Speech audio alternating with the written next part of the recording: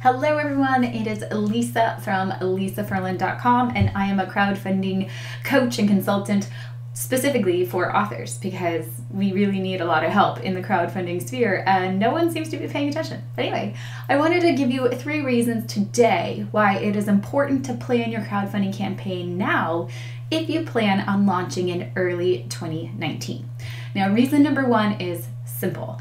Planning a crowdfunding campaign takes a long time, and it's about 30 to 45 days of work, generating content, reaching out to people, letting people know what's coming, giving them a date, building your campaign page, creating your video. There's a lot of work that has to be done, and it's better to do it now than kind of rush it right before you launch. You really don't want to do that. That's not going to set you up for success.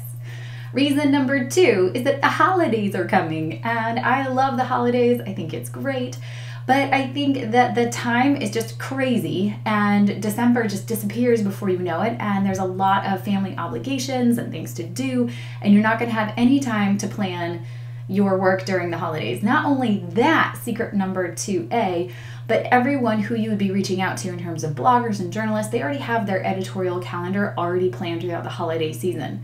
And you really don't want to be reaching out to them when they're busy and they have everything already planned. You're not going to get good response if you wait too much longer. Anyway, reason number 3 is money.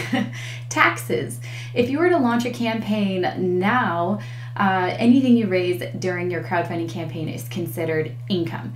And then if your expenses for your book don't occur until 2019, well then you're logging your income for 2018 and then your expenses in 2019. And you really want to put those into the same tax year in order to really benefit from the crowdfunding experience. Believe me, you want your income and taxes in the same year when you file your taxes, because your expenses are going to kind of null out all of that income.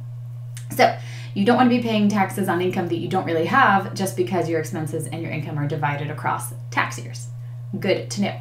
Now, if you are super excited and interested in launching in 2019, launching your crowdfunding campaign, whether it be on Kickstarter, Indiegogo, or another crowdfunding campaign, and you know you need someone in your corner helping you strategize, holding your hand on launch day, making sure that no, you're not crazy, everything's going great, then I invite you to apply to work with me for my one-on-one personalized crowdfunding coaching service, in which basically I am in your corner.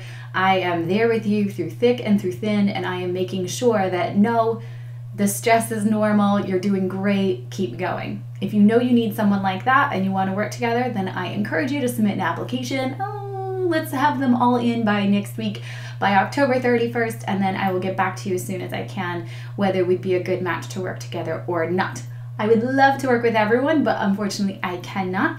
And I think the people who will really benefit from my coaching services are probably going to be looking to raise around $10,000 to $20,000 on Kickstarter or Indiegogo. So if that's you and you are totally dedicated to planning and working hard for the month of November, then go ahead and send me your application. All right, bye everyone.